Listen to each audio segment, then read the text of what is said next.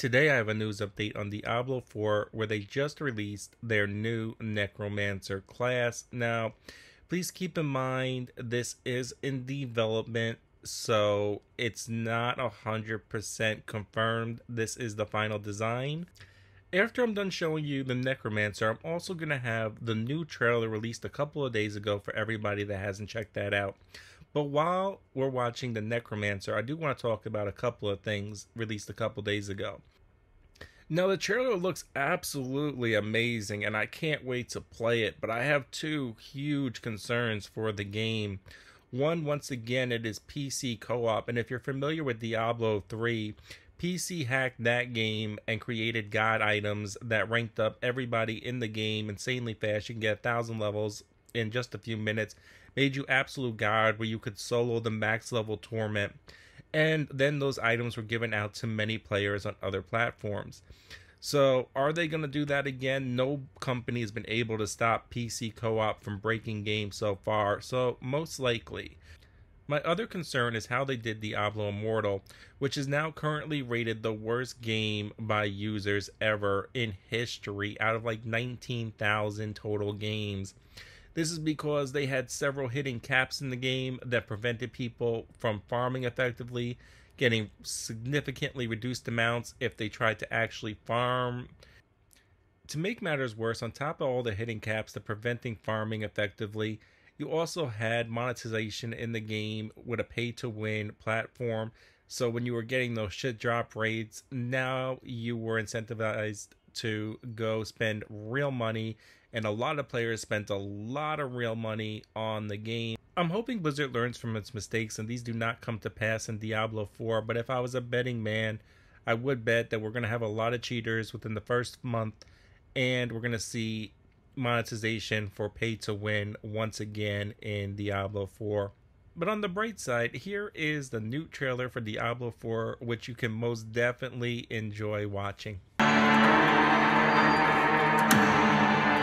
Diablo 4 is the next generation of action RPG, melding monster slaying and loot collecting with a fully realized open world. It's not for the faint of heart. It's gory and unnerving. It's creepy. Diablo 4 is all about player choice.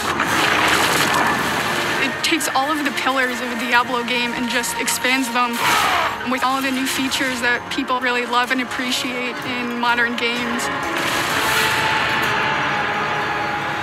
Whoever you see yourself being, you can create in Diablo 4. It's important to include robust character customization because then I can play the fantasy that I want to play.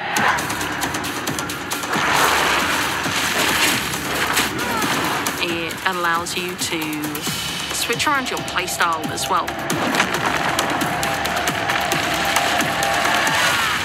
Everything feels very powerful and fun.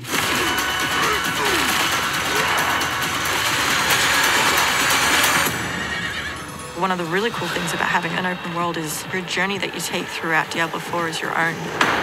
There's no linear path that you have to follow. We've got almost 150 dungeons in the game. There's all kinds of surprises as you're exploring. Strongholds are an enemy territory that you need to reclaim. You might have a space that begins as a hostile area, but after you've cleared it out, the evil in this place has been cleansed. It now becomes a friendly town. Sometimes it's a new dungeon. There's a whole bunch of rewards that you get, and you have a real impact on the world as a result. No, you can't leave us here. They might come back any moment. Local events are really cool little story segments that happen within the open world. You'll just be running through the world and then a local event will pop up and you can choose to participate in it or get a group together and just wail on these like giant world bosses. These are events that take a lot of people and you really have to work together. Being able to see all the players on your screen, collaborating, trying to take this big monster down, it's epic. It's so easy to create a community. It makes Diablo more of a social experience. We've got fully enabled crossplay. If you have an Xbox and your buddy has a PC, you're going to be able to group up. Or you could play couch co-op. 2 people on a couch can sit there and have a great experience. We've created specific zones where players can engage in PvP. If you go there, you can start swinging away at people. But you're also opening yourself up to being swung at. If you're like really, really good, the game actually marks you as like a champion on the map. You basically become a loot pinata and everyone wants to chase you down.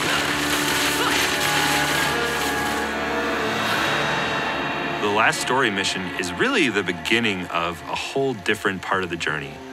Now you're set up for the end game, and that end game is rich with things to do that allow you to get more and more powerful. Whether it's new items or new dungeons or new Paragon boards, every single time you come back to play Diablo 4, there's going to be new stuff for you to experience. And it's something that we're going to support for years to come. I'm really excited for folks to get their hands on Diablo 4. Just to see millions of people really enjoying the different options. Through the campaign, local events, couch co-op, endgame, PvP, it almost doesn't end. And we are so close.